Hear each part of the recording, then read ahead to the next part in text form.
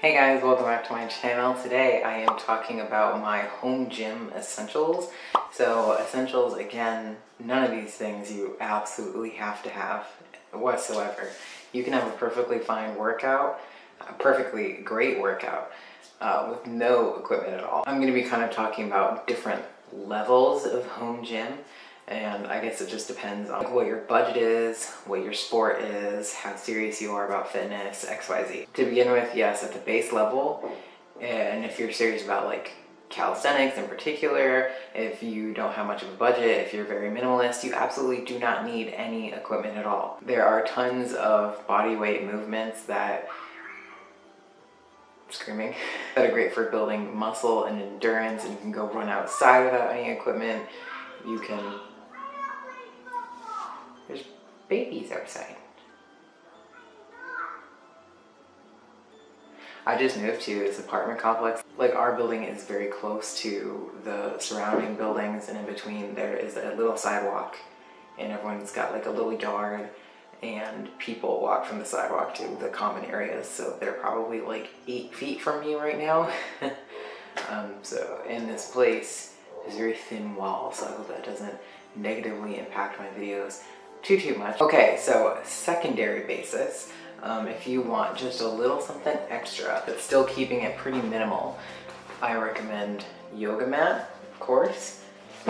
Not only is this great for like your knees and your hands, you're getting down on the floor and getting up repeatedly, or like doing lunges where your knee taps the ground, like XYZ, just to make movements like that more comfortable, but also it'll help if you sweat a lot and you don't want to slide around on the ground underneath you. That's great. And coupled with the yoga mat, resistance bands. So I have two different types of resistance bands personally. I've got the ones that are like sometimes called hip circles, or just the smaller resistance band. This one is by Phantom Fit. I've got these in 4 different sizes. Unfortunately, my green heavy one ripped after like years of use, so I have a green one from Rogue, and then a light one and a medium one. So those 4. And then I also have the longer resistance bands, sometimes called pull-up bands, and I also have those in 4 colors. They're almost the same 4 colors, but none of them mean the same thing. So with these bands, the thicker the band is, the harder it is to pull it apart. And let's see, so I've got the thin red one. Besides being able to use things for pull-ups, you can use these for like a variety of different exercises. Like hook this around your feet when you're sitting down and pull it towards you for a good like lat row exercise. Lots of things like that. It gets gradually thicker. Green is the thickest one, and if you were using these for pull-ups, for instance, and you wrap this around a bar, this one is going to the least amount of work for your body, moving up to the thin one, which would be the most amount of work for your body if you're using them for pull-ups. And then lastly, for this second level, I have a jump rope. So I love jump ropes like this, where the handle sort of spins infinitely, and this thing's great. Great cardio workout, awesome if you do CrossFit specifically. And it takes up no space. So I think that the next tier, I would include something like a plyo box and dumbbells. So I do have a plyo box and dumbbells. They are not in this apartment. They're actually at my friend's house because she has a garage and we work out together there. So I have 5, 10, and 15 pound dumbbells and a adjustable height. It's really more of a step than a plyo box because you can't tilt it on other sides and it's not made of wood. But it functions the same. I can use it for step overs and box jumps and things like that. That's really expanded the amount of workouts I can do, specifically CrossFit workouts, because that's the sport I participate in, or did when the world was open, and I would have had the ability to go like locally compete with other gyms, but here we are. And then after that, I would say getting something to record your progress, record your workouts, plan what you need to do is awesome. I have been planning my own workouts for, well, many years now, but for the short period of time that I was actually able to go to a actual CrossFit gym and have a coach who programmed workouts for me. I didn't do this, clearly. He did it for me.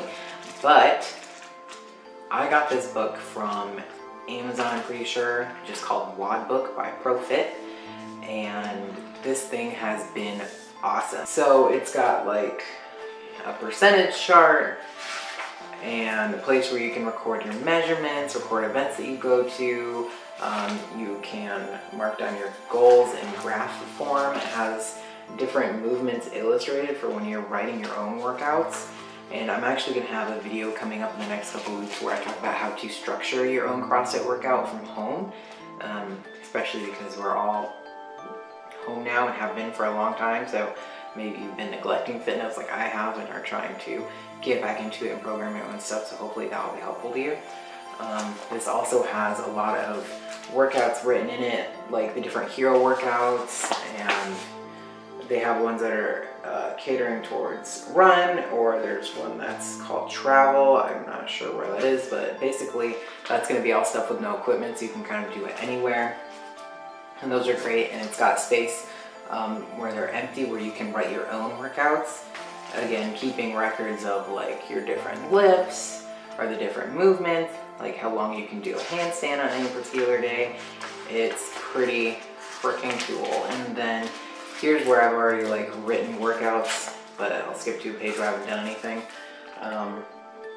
In here, it's like the date, what day of the week, how much sleep you got, what kind of mood you're in, how your nutrition's been that day, your energy level, warm-up, strength, skill, workout, what score you got on the workout, how difficult it was for you. And you can record these kind of things and do like the same workout in a couple months, and you can see how much you've improved, and I think that's pretty freaking cool. Big fan of this. Definitely recommend getting something like this or something similar, even if it's just like a plain notebook where you're recording this kind of information. And also, depending on how much you work out, depending on what condition that your body is in, all sorts of factors, you might want to invest in some recovery items. So I have a foam roller.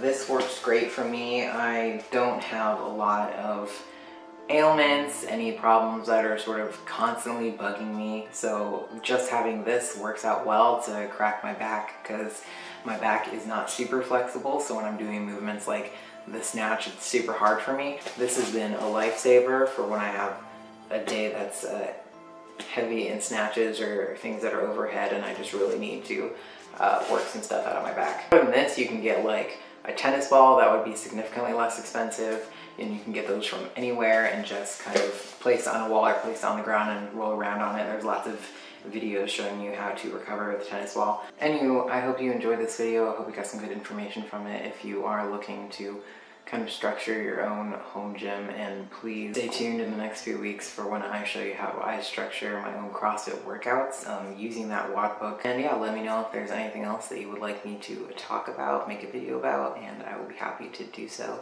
Please leave a like and a comment, and I will see you guys real soon.